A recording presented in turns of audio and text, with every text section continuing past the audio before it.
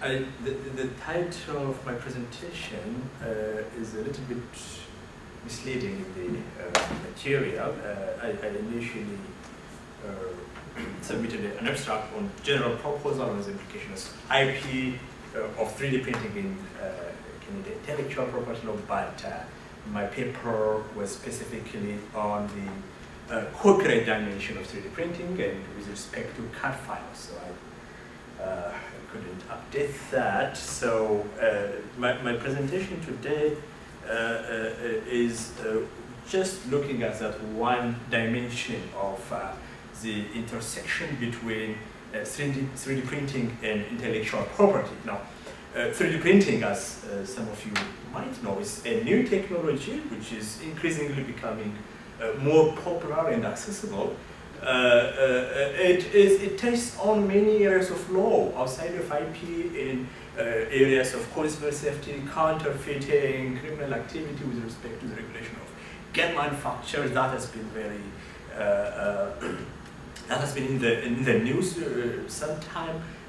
But as a technology which basically replicates what exists in the world, it has significant impact and relationship with intellectual property law, and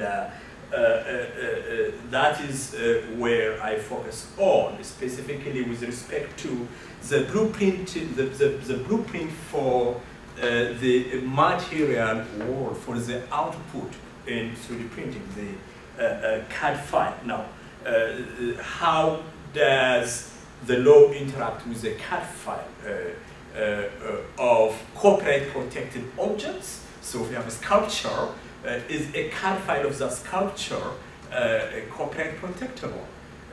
But then we have other items, consumer goods, some of which may be design protected or copyright protected, some of them may not be, depending on their functional utility feature. Now, in those circumstances, it's easy to have their CAD file and add some artistic expression to them. And at that point, would CAD file of those items be copyright protectable? Or thirdly, CAD files are also created just simply using a software based on individuals' imagination, using a software without any reference to what exists in the real world. Even in that case, then would copyright subsist over those CAD files? Now, so this, in the three dimensions, my paper deals with the three scenarios by looking at how CAD files can be categorized in each scenario, and how the test of originality can be applied with respect to CAD files in the three scenarios, depending on how the CAD files are prepared. So, as I said earlier, 3D printing basically starts with the computer-aided design file, the virtual model of the product.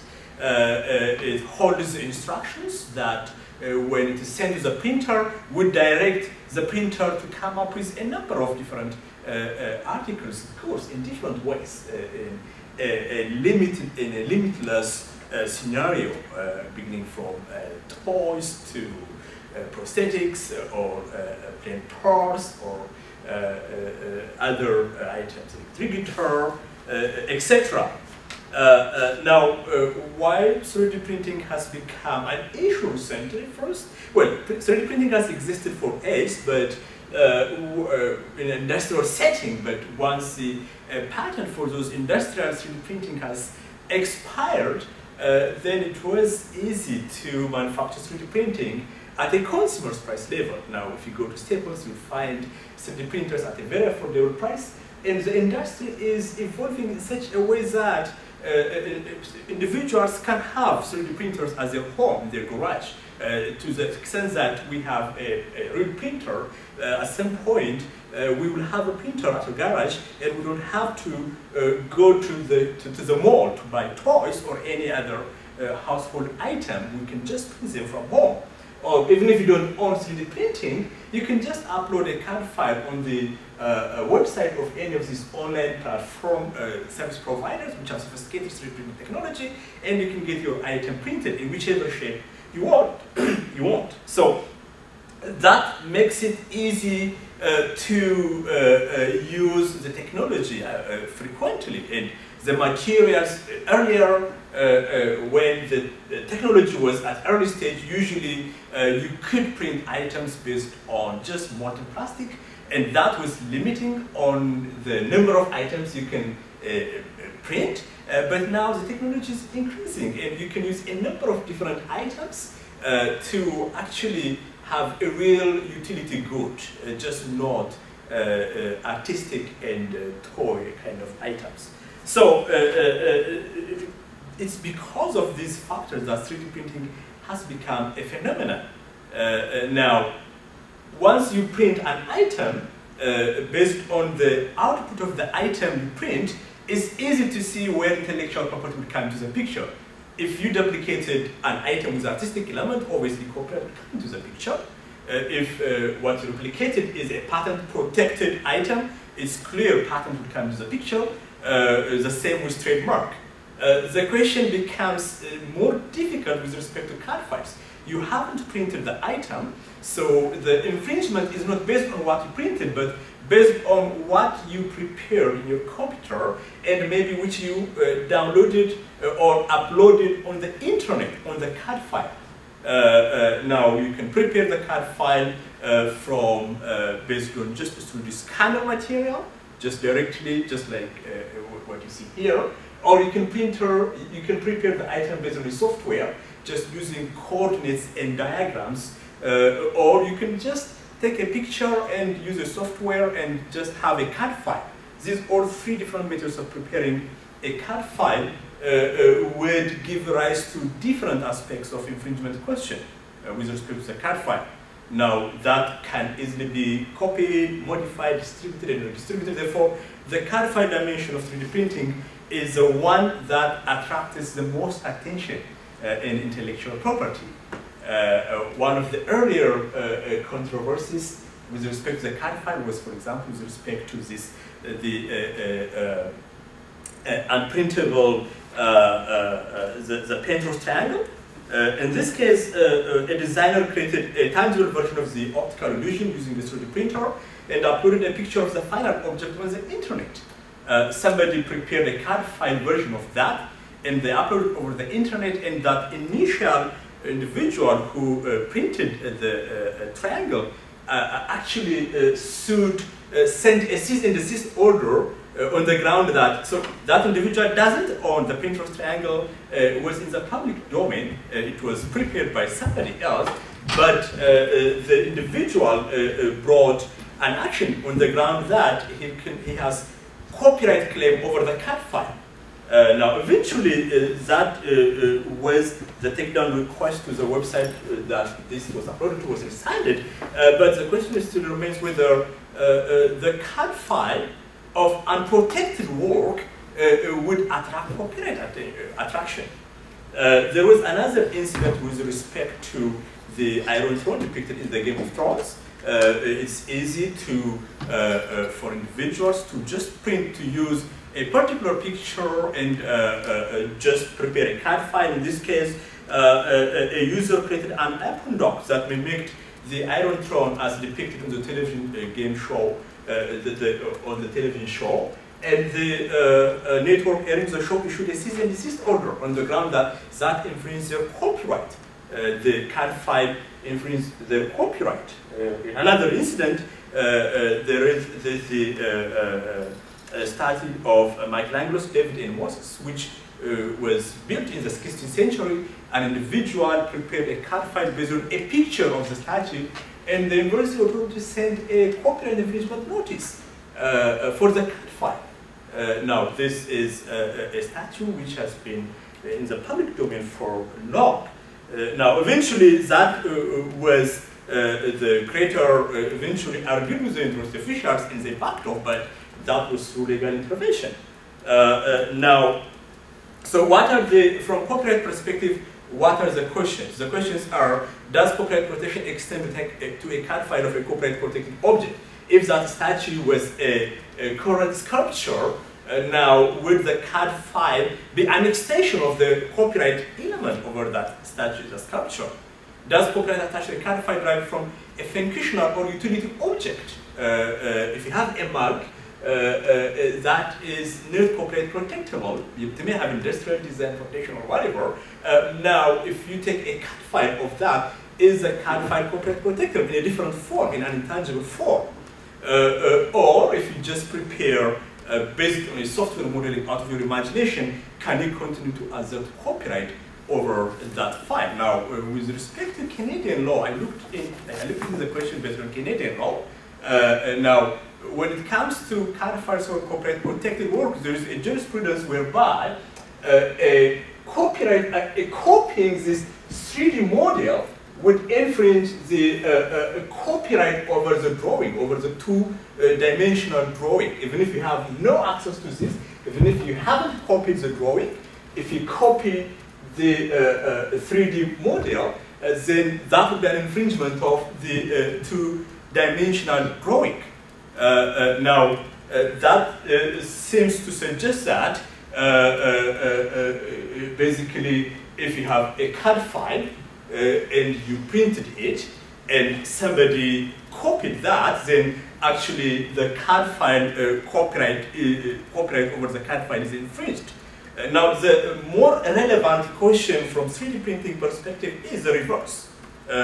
With preparing a CAD file from a 3D object translated to automatic attachment of a copyright to a CAD. So you have this item. Let's assume it has some form of, let's assume this is a sculpture. It has copyright protection. Now, if you change the medium, into a CAD file, would that automatically attract copyright attention? There is one case, the T-Birch case, in which the Supreme Court of Canada said transferring a work from a poster to a canvas is just a refixation. There is no new, it's not a reproduction, it's a refixation. So basically, in this case, you are changing the format of a copyright protected item, but as an exception for electronic mediums, the court said transformation of an artistic work from 2 dimensions to 3 dimensions or vice versa would infringe copyright, even if the physical reproduction of the original expression of that work has not been mechanically copied. So what that means is, even if the Supreme Court didn't have 3D printing in mind by then, in 2004, it seems to suggest that a copyrighted object, which is scanned or photographed and transformed into a CAD file, would be considered as unauthorized reproduction. So if the item is copyright protected, it seems that its CAD file would also automatically be copyright protected. So that, even if we don't have a jurisprudence, a court case, those jurisprudence seems to suggest that. But the more difficult question would be for CAD files of articles with no clear copyright protection. So CAD files for those objects with a functional feature. This incident, you remember, the dancing shark, that's a costume, right? And it's a functional item. Now it became popular over the internet, and individuals started preparing a CAD file and selling the CAD file. Katy Perry's lawyers asserted copyright over the CAD file. Now, in this case, the question is, at what point has that functional item attracted copyright when it's converted into a CAD file, or was it because it became popular over the internet, right? So we have some legal jurisprudence. If you can sever the functional and non-functional part of this item, then you can assert copyright over those non-functional artistic parts. But this really can't be helpful. This basically is the idea of a shark dancing.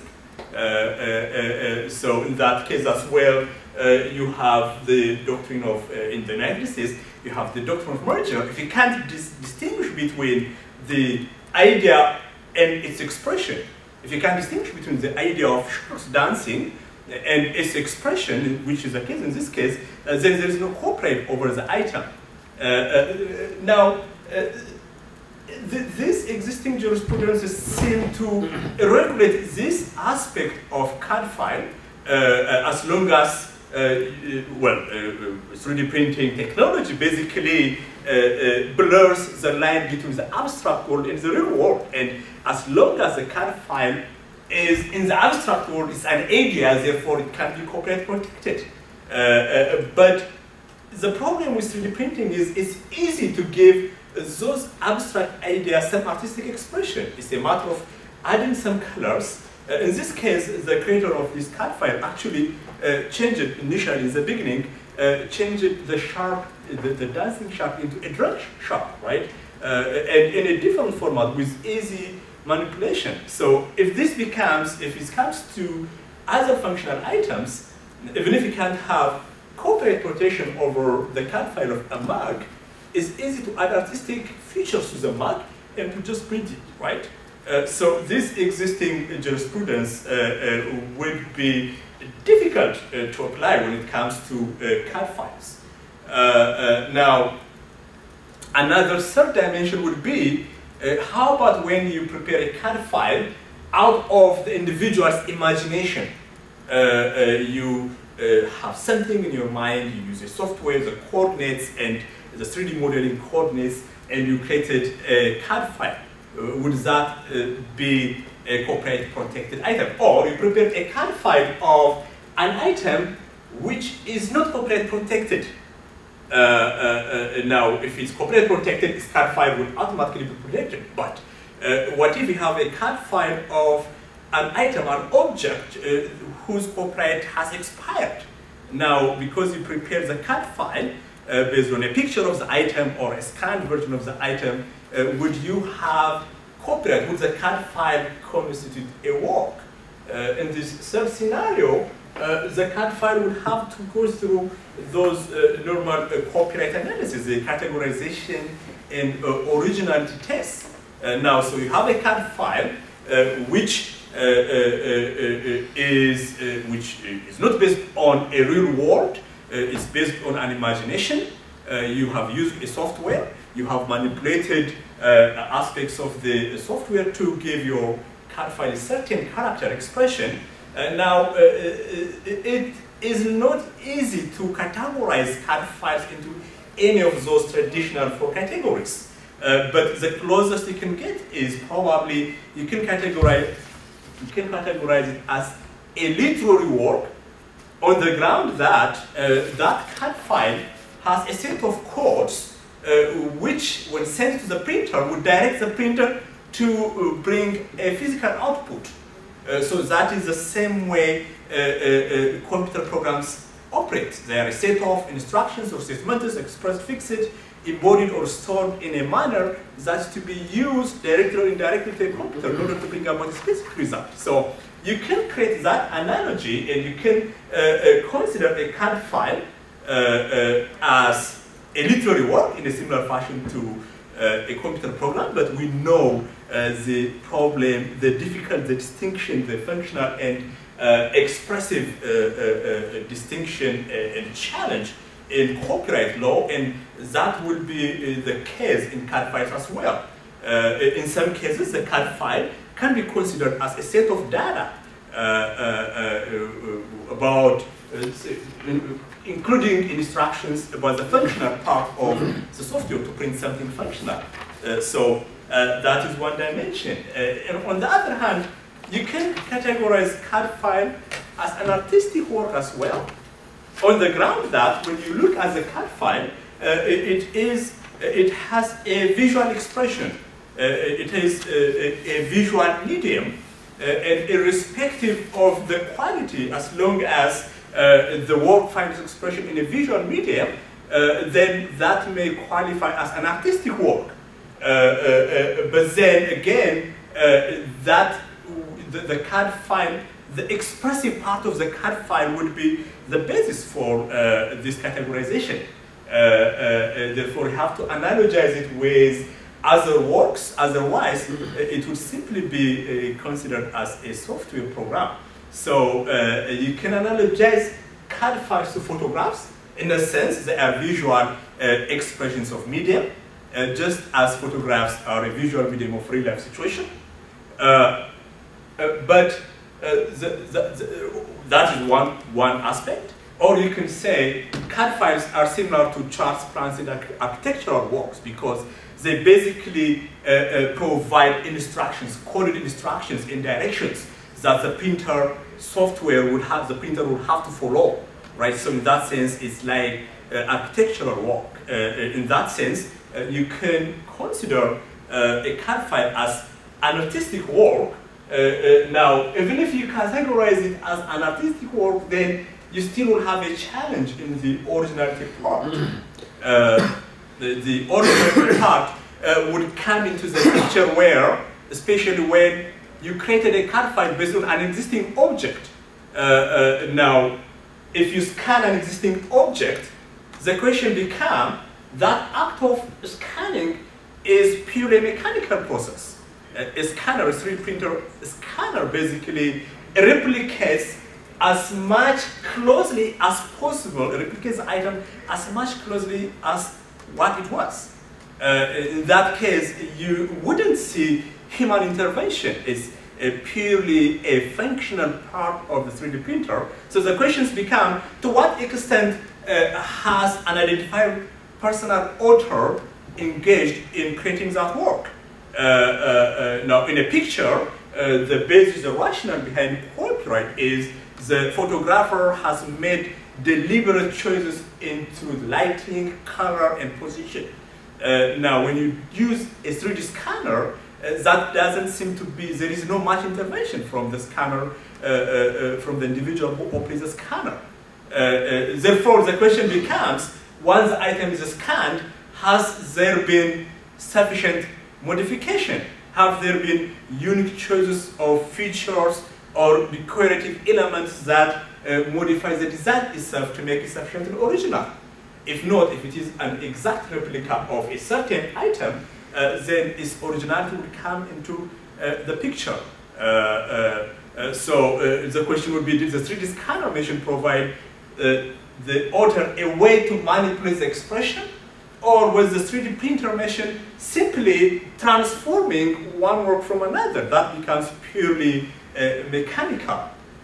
When it comes to CAD files from scratch, however, those CAD files that can be prepared based on softwares, in a sense, even if you use softwares, you operate those softwares to bring about something out of your imagination.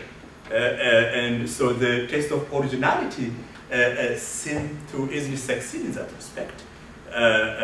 So that is what my paper is about. If you have questions or feedback or reactions, we'll be happy to do it. Yes. How has the Meshworks versus Toyota case played out in Canada? I know that's a 10th Circuit case here. Are you familiar with it? If you can remind me. Basically, they just made wireframes of Toyota cars, and they were exact replicas. Yes. They're trying to claim copyright on the wireframe model. That would be, in Canada, that would be an industrial design case. But I don't think it will have much relations with 3D printing part. Well, it will have some relations with the earlier case, with the boats case that we saw. It may have some similarity, but I'm not really sure how much relation there is. Yeah. So it's really interesting, and as to Meshworks, Edward Lee did a symposium paper on Meshworks and thinking about 3D printing, and he's very pro copyright. But so you can see that. I don't remember. I think Meshworks is in the title of the paper, but it's also cited in something I'm sending you that I did on copyright 3D printing from the United States perspective, that we talked about briefly earlier. And you've gone through the same sort of identified the same problems or issues that struck me. One thing I have since known is that with three-dimensional scans, they did a three-dimensional scan of President Obama. Yes. And it was far more complex than I would have ever imagined. And so they took multiple scans. Yes. And they had actually software combining those multiple scans into sort of the best scan. which gets to something like originality, although it's being done by software, getting back to our artificial intelligence discussion. There is this kind of analogy to photographs where there's lighting consideration and sort of quality of scans and which ones you're going to combine. So it just gets tremendously messy for me to think that a scan should be copyrightable. I think the answer, gut reaction should be no, but I think there's room for disagreement based on the copyright doctrine. So I think it's important to separate out the scans from the designing from scratch. And you ask about original items, and I think it's artistic items, even if they're in the public domain. And in the United States law, there's this long history that if you paint something, if you paint a scene from nature, there's still something original that comes from the author, whether the author wants to or not. Even if the author's trying to make it as realistic as possible, it's still original. It's inextricably original. But what about also utilitarian objects, right? So thinking about utilitarian objects, if I paint a picture of a utilitarian object, that's copyrightable. But if I create a CAD file from scratch of a utilitarian article, is that more like painting it, or is that more like some utilitarian object? Because if we say that's copyrightable, then we've essentially got copyright protection for utilitarian objects, and that's problematic. You see, that is where it becomes more messy, because when you, if you take a picture of a certain utilitarian item and you combine with some coloring in that, then still it will be hard, and eventually it may have some artistic merit, right? But when it is a 3D printer, you can just change a color. You can just add some. You just scan a mug, which normally is a utilitarian item, but you can just have some coloring, and then it becomes an artistic feature, right? So that is where the 3D printing makes it really harder. That distinction, it's been just pretty initially in the United States, was in Canada, it's been a very messy area where to draw the line. And in the United States, the approach is usually, if you can't draw the line, if you can't sever the expression part from the utilitarian part, then there is no copyright, right? The United States courts are more aligned to not finding copyrights, right? But it becomes harder and harder with 3D printing. You can add some features that just go beyond coloring. That would give you some artistic feature. Then when do you draw that line, right? When do you draw the costume as a costume is a costume, right? Now, at what point has that become an expression of art, and can you distinguish between that utilitarian part as a party costume and then as an art? That becomes difficult, right? But when it comes to those scanning items, the technology is advancing very fast, and the way the technology is progressing now, even the art of scanning is going to be easy. You can just put your item somewhere to just have that laser flash, and then it's captured, right? Now, then it becomes the same question with photograph, like with if you just simply Snapchat automatically without anything. Now, at what point do you become an artist, a photographer, or so that has been there in copyright scholarship, but with 3D printing, then the line would be totally difficult. Yes, I remember President Obama's how sophisticated the system has been. But in consumer goods, that's going to be easy. If you want to print a certain toy, you just don't need any sophisticated scanning. You just take a picture, and so that is where it becomes harder, right? Then it becomes purely mechanical, right? Yeah, but it's very interesting. I think one criteria for the determination of originality is that if you have different people to produce the CAD file on the same object, if they get the same file, then probably there's not so much skill or judgment involved, which is implying that there's no originality. But if they make different CAD file on the same object, probably it's more likely to have originality involved. So the source of the item, right? If they use the same source, then the question becomes, to what extent has the second iteration modified the first one, right? So you have a CAD file of this dancing shark. Now you modify it, so that person who prepared that CAD file has copyright over that CAD file, even if Katy Perry doesn't have copyright. Now, if you modify the CAD file, to what extent has your intervention distinguished your new CAD file from the previous CAD file, right? So eventually it boils down to, well, in Canada we have what you call skills and judgment testing. In the United States, the modicum of creativity test, right? So to what extent have you modified from the previous version, right? That is just would be the same test with substantiality, music, and other works, right? But the question becomes then, when you take a CAD file of an existing object, a sculpture, then to what extent has the CAD file modified your intervention in the CAD file modified the sculpture, right? And I think the test should be harder by then, because if there is no much requirement of originality in that case, then basically there is no need for the artist to spend that time in bringing a real sculpture, right? Yeah, that would be simply because the CAD file has a copyright protected source doesn't mean there can't be another original, right? But then it becomes easy to modify it into a copyrightable item, even if there is a source, a single source, right? Right. Thank you.